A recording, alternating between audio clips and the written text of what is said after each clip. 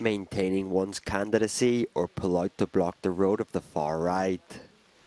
This is the dilemma faced by the third-place candidates in the French runoff elections. In the northern city of Tourcoing, the left-wing candidate of the new Popular Front withdrew to give more of a chance to Macronist candidate and Interior Minister Gérald Darmanin.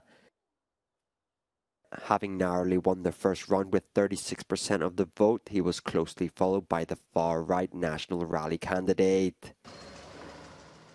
The France en Bout candidate explained himself. C'était une décision qui n'était pas facile à prendre. C'est une décision qui a pris du temps aussi. J'étais pas sûr de la prendre jusque très longtemps. Il faut reconnaître que Gérald Darmanin, c'est pas un macroniste comme les autres.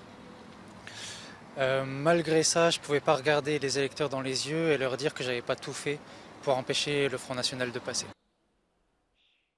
A decision welcomed by the head of the Socialist Party of Tourcoing. C'est une annonce cohérente qui est en rapport avec les recommandations nationales, mais aussi qui est en rapport avec les convictions de l'électorat de gauche, qui a toujours dans son histoire fait barrage au Rassemblement national. On the ground, there are mixed feelings among voters as the second round approaches. Ça veut dire s'ils se maintiennent, c'est certain, c'est le Front National qui va passer. Alors vaut mieux essayer de donner la voix à Darmanin. Alors au premier tour, j'ai voté gauche, histoire de faire barrage au Rassemblement national. Mais pour le deuxième tour, j'hésiterai à voter Darmanin en fait, pour quand même faire barrage au Rassemblement national, mais je vais quand même prendre en compte tout leur programme. Pour moi, ils ont peur du RN.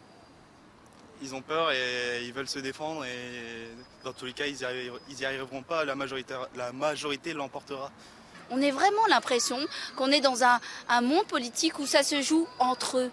Et qu'en fait, nous, on a l'impression d'être en dehors du jeu. Vous voyez ce que je veux dire? On a posé à qui la question de savoir si ces arrangements politiques, ils étaient bons? Ça suffit de dire qu'on fait barrage. On va faire barrage jusqu'à quand?